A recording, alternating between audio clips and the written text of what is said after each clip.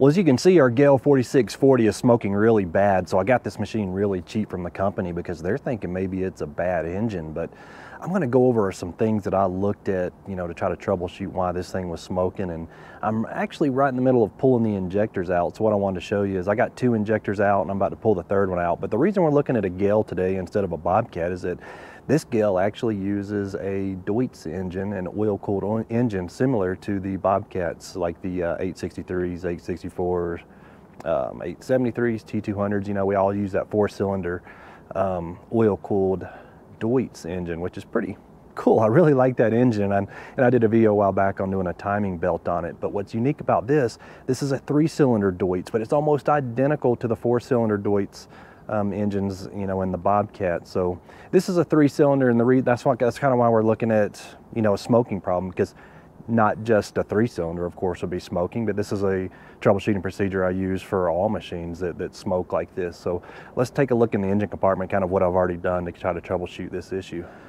So right in this area on the Gehl is where the cooling package would be. And like I said, this is an oil-cooled engine, so I had to pull the whole entire oil cooler out. And I had to pull the fan assembly off, because what I'm doing is I'm getting down here to this corner. What I want to do is I want to inspect the timing belt, because if these get out of time just a little bit, they will smoke really bad like that. So I went ahead and pulled the cover off and looked at the timing belt. It actually looks really good. It's tight, and I went ahead and put the pins in the engine, the timing pins, and it's actually perfectly in time. Another thing I did is I, you know, pulled the intake boot off the turbo here, and we checked the shaft on the turbo. I went ahead and opened up the intake manifold, and I checked the inside of the intake manifold for oil, because if the turbo goes bad, oil will get inside the engine and it'll smoke like that. But the turbo's good. There's no oil inside the intake, so the smoke must be coming from somewhere else. So now what I'm in the process of doing is pulling the injectors out. Now I've got 2 injectors out here, and these were a real bear to get out. I'm going to show you how I'm doing it. So I've still got the number 1 injector. See, the Deutz engine starts from the flywheel side of the machine for the engine, the cylinder counts. This is 1, 2, and 3, and consequently the 4-cylinder would be the same way, 1, 2, 3, 4.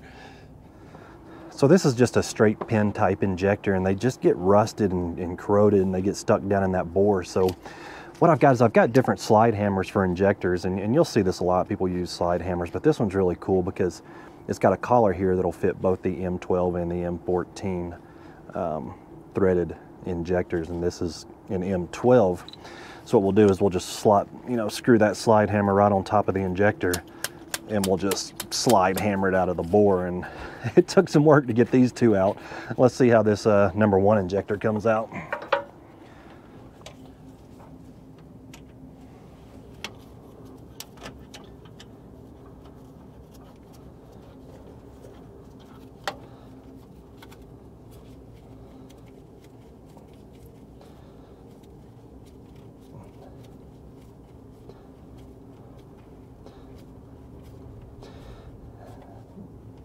And I actually let these injectors soak in some penetrant oil, you know, for a day or 2 before I started trying to pull them out. So I don't know if it helped or not, but I couldn't get them out without this slide hammer.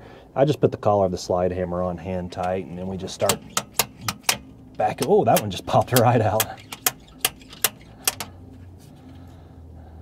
So not bad at all.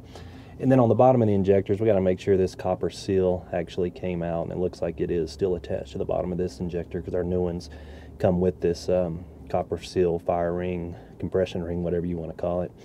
And we just got to make sure the old one comes out.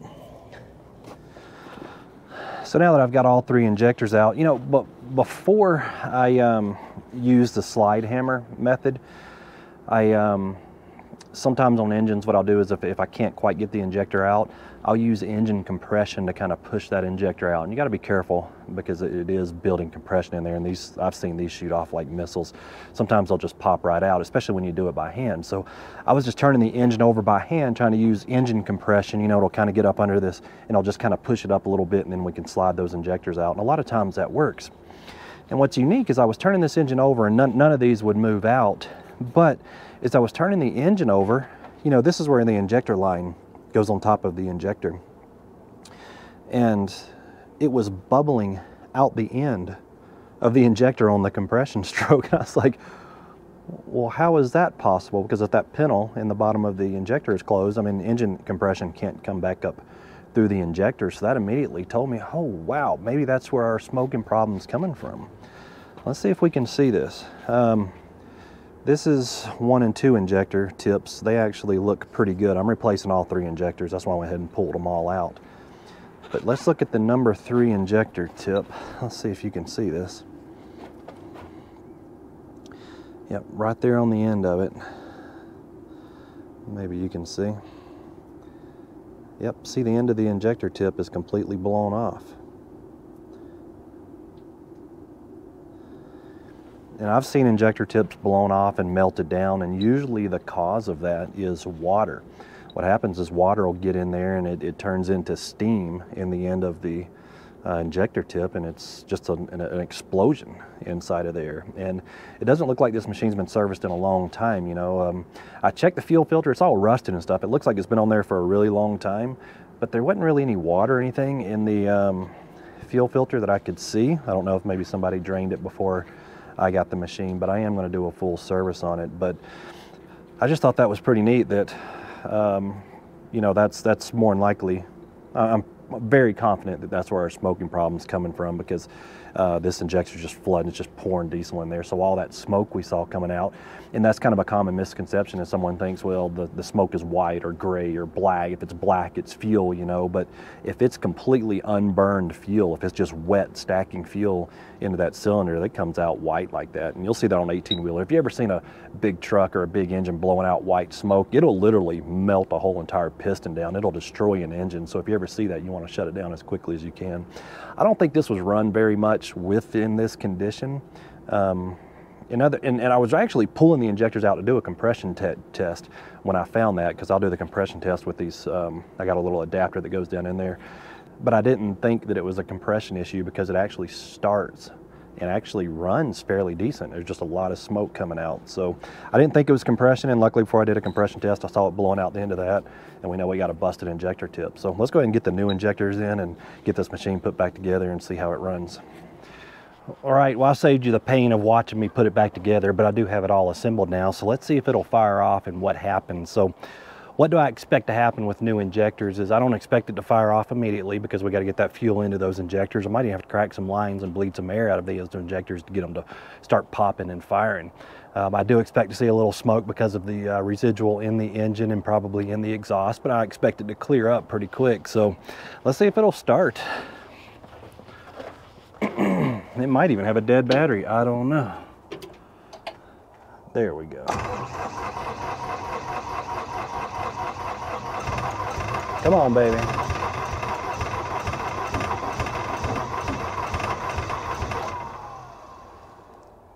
Okay.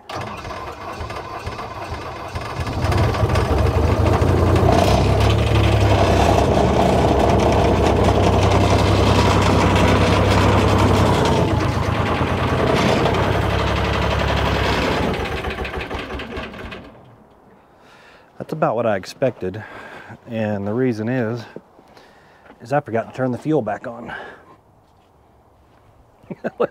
let's try that again.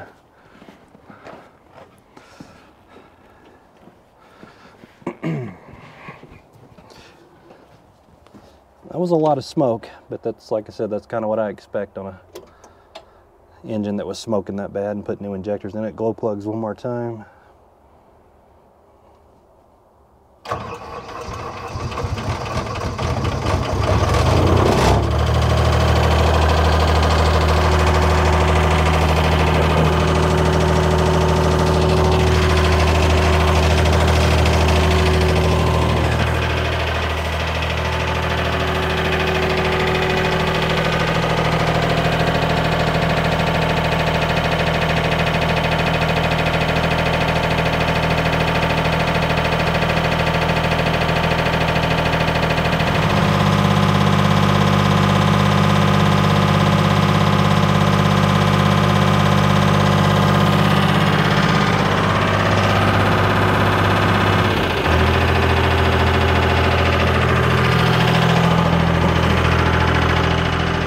Well, I think as it warms up and it burns all that stuff out of the cylinders and kind of out of the exhaust, that the smoke is going to clear up. I do hear kind of like a metallic type